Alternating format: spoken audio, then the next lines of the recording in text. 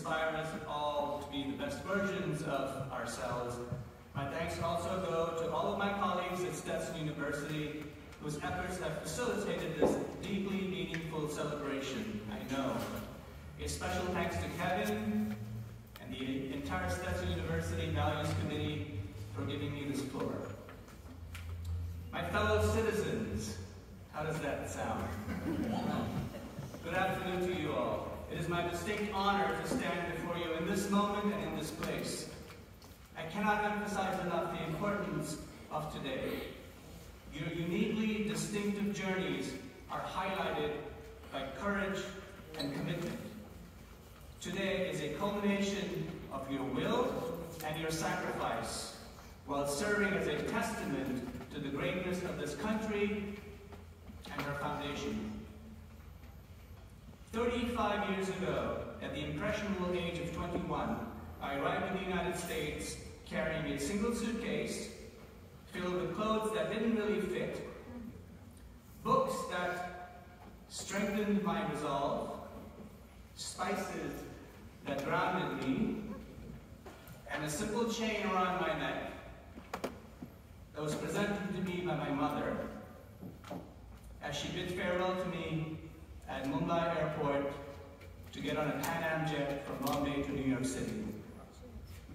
That memory rarely leaves my mind and body, serving as a daily reminder to me of a 9,000-mile journey across several continents and several oceans to better myself and to fulfill the promise that I made to my mother. Equally importantly, it is a reminder of the unconditional love and sacrifice of my family, just like yours, in nourishing my formative wings of change so that they could carry me with hope and promise and purpose. In December of 2020, less than 2 years ago, I became a naturalized citizen of the United States, more than 33 years after I first arrived in New York City. And earlier this year, I voted as an American for the very first time.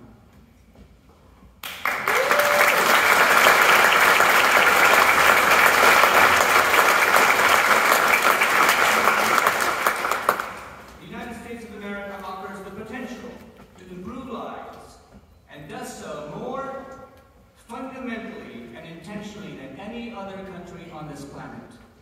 My life is fuller than I could have ever imagined, and I'm forever grateful to everyone who supported me through the highs and the lows. And now about you, to this ultra-special group from 29 distinct and beautiful countries, all 38 of you, I say congratulations. Congratulations on becoming citizens of this great and diverse country that stands on the shoulders of her immigrants. You are as unique as your dreams, and your future is as vibrant as your aspirations. Your lives were budding with possibilities before, but from this moment forward, your future will blossom like never before. I wish that wholeheartedly for each and every one of you and your loved ones. Your successes will inspire the next generation of citizens that will make the world a better place for all. Global citizenship. Always remember that your strength is what makes America stronger. Your talent is what makes America skilled. And your heart is what makes America kind. Always remain true to yourself by cherishing your past while embracing your future.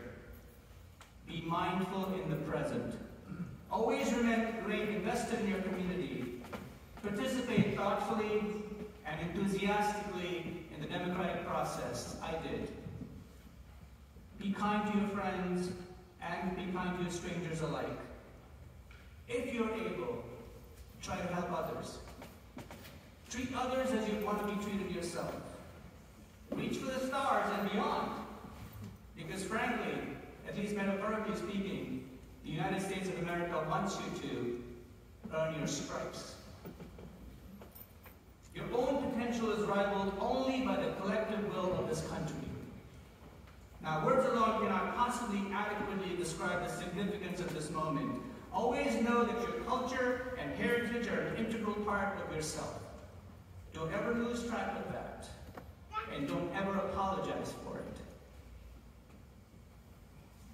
Be true to yourself while being a productive member of your community and society at large. That is the greatest gift that you can give yourself and to the United States of America. So, in conclusion, thank you for presenting me with this honor. These moments will inspire me as long as I will live and serve as a beacon of lifelong guidance while honoring the potential of my own citizenship. Celebrate unabatedly with your new friends, citizens, your loved ones, and anyone you wish to. This is your day.